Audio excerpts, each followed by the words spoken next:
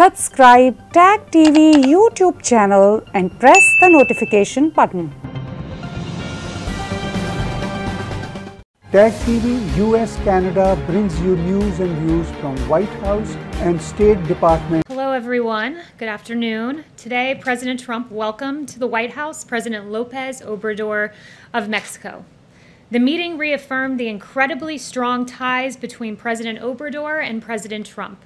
The leaders noted that many people have bet against their ability to work together in a strong and productive fashion, but rest assured, they work together and they work together well. The U.S.-Mexico relationship has never been stronger or more productive, thanks to the leadership of President Trump. The USMCA in particular is a major win for our two countries and for America's workers. Under the U.S.-Mexico-Canada agreement, more than 4 million manufacturing jobs will be regained that were lost under NAFTA. This will be a huge influx of American jobs that were lost under the failed NAFTA trade deal that went into effect. In addition, tens of thousands of manufacturing plants were lost because of NAFTA. We want to bring those on shore, and the USMCA will go a long way in bringing back those manufacturing plants and those millions of jobs that were lost under NAFTA. NAFTA was a bad deal for the American worker because it left American workers behind. Many politicians forgot the damage wrought by disastrous trade deals such as NAFTA, but President Trump did not forget. It took this president to change the status quo, renegotiate NAFTA, and secure a better deal for the American worker. And here's why. The USMCA alone will create 176,000 American jobs. We believe the other trade deals that this president has negotiated will add to that number and help undo a lot of what NAFTA has done. The USMCA will boost American manufacturing, including wages, new jobs, and exports. And the USMCA will create 76,000 auto manufacturing jobs, crucial to the well-being of this country. The USMCA is good for business. As President Trump rebuilds the strongest, most inclusive economy in history, the USMCA will help jumpstart our economy. The USMCA is projected to increase GDP by $235 billion. This means jobs, jobs, jobs. And during today's meeting between the presidents, one official from Mexico noted that many considered the USMCA an 80-20 probability. Now it is 100% certainty. And with that, I'll take questions. Yes? Okay, two questions for you. The first is, President Trump hasn't taken questions from White House reporters in 2 weeks. While we always enjoy talking to you, this White House likes to say the president is the most accessible in history, so why hasn't he answered questions for 2 weeks amid a pandemic? This president routinely answers questions. He's more accessible than any of his predecessors. I'm sure you'll be hearing from him soon. He's always up to the job, but he's hard at work in the Oval Office. And also, is the administration retaliating against Dr. Fauci for publicly contradicting the president? Today, he was told to come here to the White House for the task force meeting, which meant he could not answer questions from reporters. Look, that's a decision for the task force as to who appears at the briefings, but you've heard from a lot of our doctors. Today you heard from Dr. Birx. Dr. Fauci's appeared on 6 TV programs since June 1st. You just heard from him in a task force briefing on June 26th, and he participated in the Vice President's governor's briefing on COVID-19 on June 29th. So you've heard from him recently, along with the rest of our doctors in the past 5 days. Dr. Hahn's been on TV 6 times as well. Does the president still have confidence in Dr. Fauci? The president has confidence in the conclusions of our medical experts, but it's up to him to determine what to do with that information and to take what we hear from Dr. Fauci, Dr. Birx, and others, and take what he values in their opinion and come to the ultimate consensus that's best for this country. Kayleigh. I have 2 questions as well. One, what is it exactly in the CDC guidelines that the president doesn't like? Yeah, so the CDC guidelines that the president mentioned today, I would note that it was emphasized by Dr. Redfield that he doesn't want these guidelines to be a reason for schools to not reopen. They're not requirements and they're not prescriptive, and that's per the CDC director. Right, but what is it that the president thinks is too strict and too expensive and too impractical, as I think the word is? So one of the things is in the guidelines, which I would note that in these guidelines there are 28 implicit acknowledgments that these guidelines aren't even feasible. 18 times it's mentioned that some of this might not be possible, and 9 times it's mentioned that some of this might not be feasible. So that's embedded into the guidelines, and one specific example I'll give you is on food services. Have children bring their own meals as feasible. Well, there are 22 million children in this country who depend on these meals at schools, who depend on access to nutrition in schools. So that's one example. So is that just one thing that the president doesn't like? Is there anything else? Well, there are several that are in there, but we need to make sure as the American... I'm wondering what they're going to change is my point, really. Well, you'll see, because as the Vice President said, the CDC will come out with new guidelines, additional guidelines. There will be, I think, 5, he said, and you'll see those when they come out. Okay, so my Yes. second question, just really quickly, is the president and the CDC clearly don't seem to be on the same page on what the guidance is, what he is hoping they put out, what the CDC is actually putting out. So why doesn't the president just go to these task force meetings so then he can talk about it with them? Because our reporting is that he hasn't been to one since April. So I would note that the CDC is very much on the same page as the president, which is why you heard the CDC director today underscore these are not prescriptive, these are not requirements, and that there will be supplemental guidelines. So they are on the same page. The president's routinely briefed about the coronavirus each and every day. The relevant information is brought to him on the big decisions, and then he moves forward in the way that's best for our country. Jill. Every day. Thanks, Jill. Kayleigh. So just following up on those new CDC guidelines that we're told are coming out next week, did the White House pressure the CDC to change public health guidelines that were reached in accordance with medical professionals because the president doesn't like them? No, not at all. But the president made his opinion quite clear publicly this morning on Twitter for all to see. And we would note that guidelines, and I would underscore the American Academy of Pediatrics, because it is an organization that's made up of 67,000 pediatricians that they represent. They are very adamant about kids needing to go back to school, and they said school policies must be flexible and nimble in responding to new information, and administrators must be willing to refine approaches when specific policies are not working. Policies should be practical, feasible, and appropriate for child and adolescent's development stage. Is the president against social distancing guidelines in school, things that are included in those guidelines now, like placing desks apart from each other, staggering school times? Is he against those elements of it?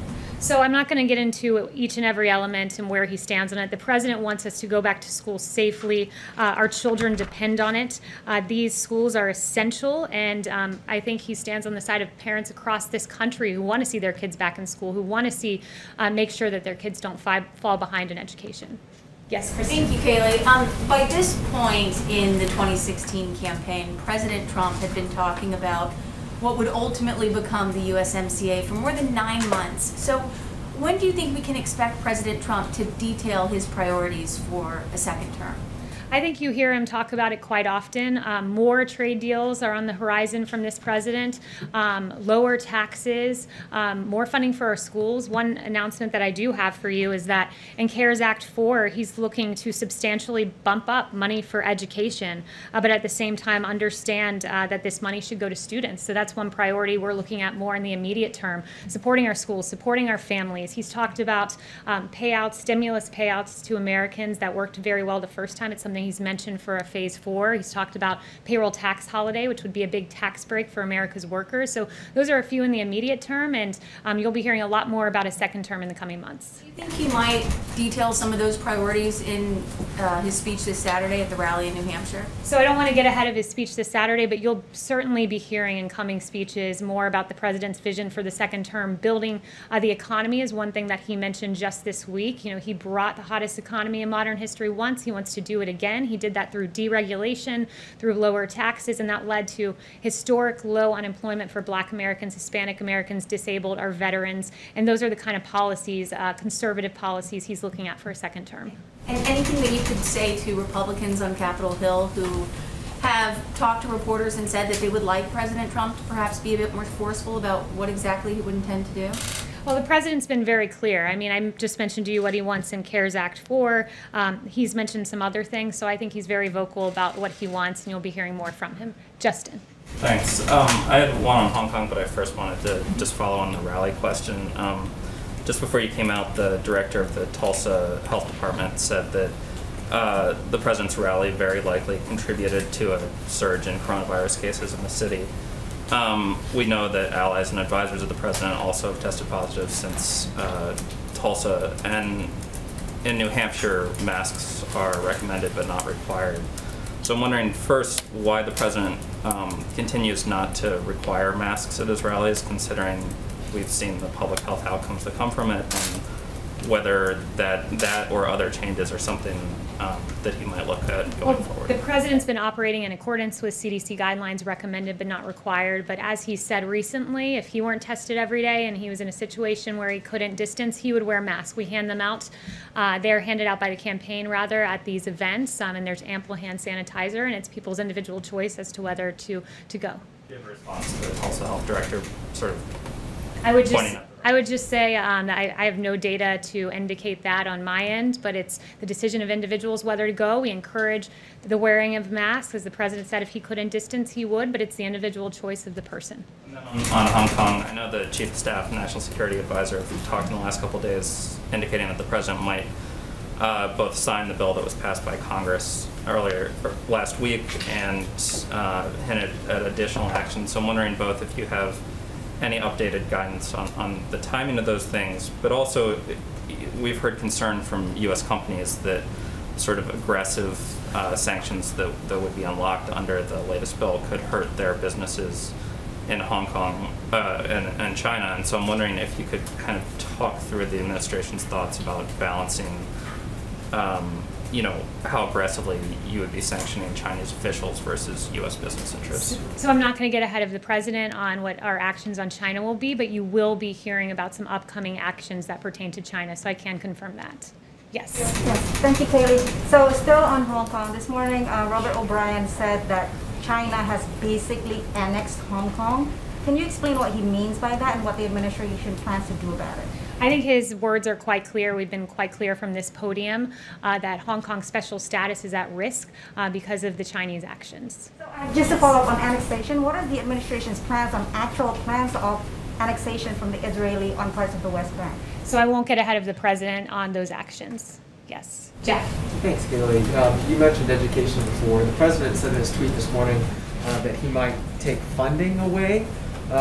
First of all, why would he want to take funding away from schools? Second of all, which funding is he referring to specifically? And thirdly, what authority does he have to do that, given that most public schools are funded by local property taxes? So I would note that what I said to Kristen just a bit ago, he wants to increase funding and cares for education, but he's looking at potentially redirecting that to make sure it goes to the student, and it is most likely tied to the student and not to a district where schools are closed. And I would note that he said this is something he may consider in the tweet. No, I heard what you said with regard to CARES, but with regard to the president, he was saying that as I guess a threat if Democratic governors or officials don't open schools in the way that he wants them. I'm just wondering, again, what authority he would use to do that and which specific funds he's targeting. Yeah, not in the ways that he'd want them to open. He wants them to reopen altogether. He wants students to be welcomed back to these schools because there are real consequences. Let's be clear about what we're talking about here. We're talking about a situation where you have the American Academy of Pediatrics talking about the negative impacts of children not in schools. Learning deficits is among them. There's increases in child and adolescent physical or sexual abuse because you don't have people reporting and notifying, like teachers and PE teachers and school personnel notifying health departments when they see signs of this. You have increased substance abuse, depression, and suicidal ideation, and this is from the American Academy of Pediatrics. So the president, he's going to push schools to reopen. These are grave consequences. Even CNN reporting that experts believe that the recent decline in calls to child abuse and neglect hotlines might really mean more cases are going unnoticed. This is unacceptable, and our schools are essential, and our teachers are essential workers, and he wants them to open, and that's why he's speaking out so strongly about this. Would he accept, Kayleigh, that the schools and the districts that are looking at this want to do it in the safest way possible, and that's why there seems to be some disagreement on how to do that most safely? Well, the president will always stand up to teachers unions who want to keep these schools closed because what is best for the child is for these schools to be open. That is pretty clear. Ebony. You want to keep the schools closed? Ebony. Thank you, Kayleigh. Just following on from Jeff's question, New York City officials today said that schools would go back in the fall on a staggered schedule of 2 to 3 days a week. I'm wondering if that's something that the administration and the president supports. So I haven't spoken to him about that plan in particular, but it's encouraging anytime you see that some kids will be welcomed back onto the campus. Haven't spoken to him specifically about the New York scenario. Another question. The Supreme Court is expected to rule tomorrow on whether or not the president can keep his financial records secret. I'm wondering if the court rules against the president, he will be happy to hand over his records to Congress and the Manhattan District Attorney. So since that's a hypothetical, I won't answer that, and I'll wait to get back with you guys tomorrow after we see that ruling, which we hope is in the favor of the president. Yes? Yes, two questions for you, Kayleigh. Thank you. Did the president ask the president of Mexico if he would pay for the wall, and what happened to that threat? So that discussion did not come up when I was in the room. Question, is the president still filing documents this week to be able to resign DACA once again and start the legal process? Yeah, no announcements on that front, but when we have an announcement, you'll be the first to know. Chanel? Thank you, Kayleigh. Going back to the executive orders that Meadows had mentioned earlier this week, is President Trump going to discuss with President Obrador any details about this executive order as he drafts it up, or as he? So in the discussions I was a part of, there was not an executive order discussed, but there will be some executive orders this week. Can you give us a preview of what they might entail? No preview, but there will be some this week. Yeah. What about Justin Trudeau and his non-appearance today? What messaging does that give to the rest of the world as they're watching this USMCA for us? Well, Canada was unable to travel because of the restrictions they have in their country with regard to COVID. Yes. I'm Lucia Leal with EFE. I wanted to ask you to confirm if President Trump and President López Obrador talked about immigration at all in their meeting today.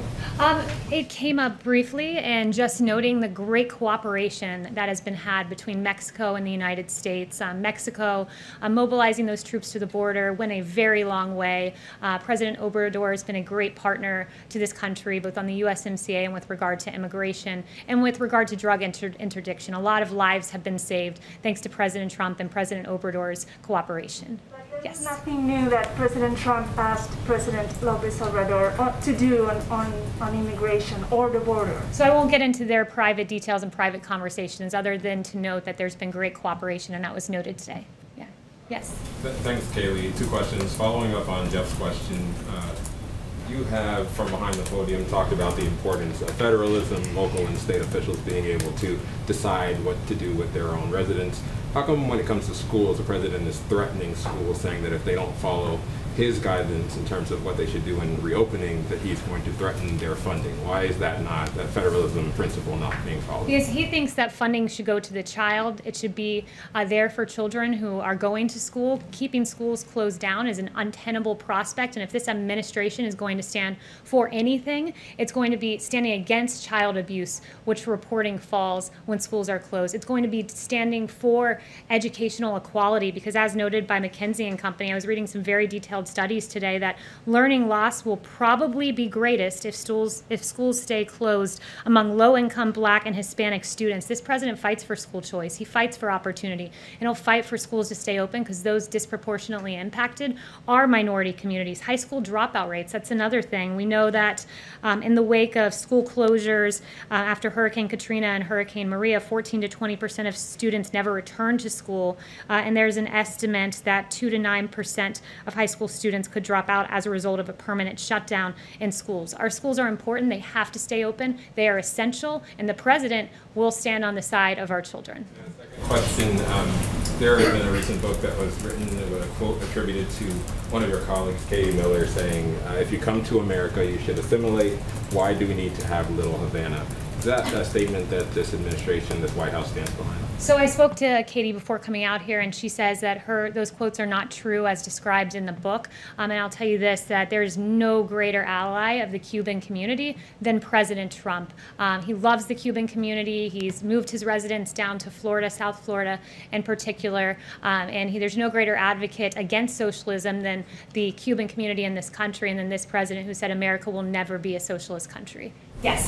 Thanks, Kayleigh. So the city of Houston just a little while ago canceled the Texas Republican convention because of COVID concerns. Are there any fresh thoughts about scaling back Jacksonville? No, we're still moving forward with Jacksonville. It'll be a safe event, it will be a good event, and it will be up to the RNC as to how those details are hashed out. Can I ask an education question, not lower school, but colleges and universities? A couple of them at least are challenging the ICE ruling having to do with visas for foreign students when the universities are not holding in-person classes. And I'm wondering if that is aimed at pressuring colleges to fully open, that feel maybe that it's not safe to do so. I think the policy speaks for itself. You know, you don't get a visa for taking online classes from, let's say, University of Phoenix. So why would you if you were just taking online classes generally? And I would note with regard to Harvard and MIT suing over this, and all due respect to my former alma mater, perhaps the better lawsuit would be coming from students who have to pay full tuition with no access to in-person classes to attend. Yes? When it comes to the flexibility with the Jacksonville event, could that flexibility include moving events elsewhere if the case counts continue to rise in Florida, even possibly back to Charlotte if the cases stabilize there or go down? You know, I'll leave that to the president and not engage in hypotheticals, but he's very excited to go to Florida. It's his home state. Jacksonville is the designation and the designated place of the Republican National Convention. Consider how to proceed forward. As schools are potentially considering perhaps a middle-of-the-road approach that, for example, New York is looking at, is that something that is acceptable to the president, this half home, half in the building, as opposed to opening them up fully? Yeah, I'll leave that to the president. I haven't spoken to him specifically about the middle-of-the-road approach, but I will talk to him about that and get an answer for you. One thing I want to leave you with, and thank you all, these were very good and very thoughtful questions, so I appreciated them. This is a bit of a news item. The Kansas City mayor and the governor wrote to the governor a letter that said this: "We are at a crisis point," he said, and additional help was needed to provide more tools for law enforcement and prosecutors to interrupt conspiracies to commit murder and the violent acts, particularly offenses committed by felons using deadly weapons in the streets of Kansas City. And as of yesterday, Kansas City had reached 100 homicides, a 40% increase from last year, according to the mayor's office. Absolutely tragic numbers. And Attorney General Barr has announced that there will be a launch of what's going to be called Operation Legend. It's a new initiative designated to fight the surge of violent crime that we've seen in Kansas City, directly in response to those requests by the mayor and by the governor. And specifically, Operation Legend is going to focus on a federal effort to increase law enforcement presence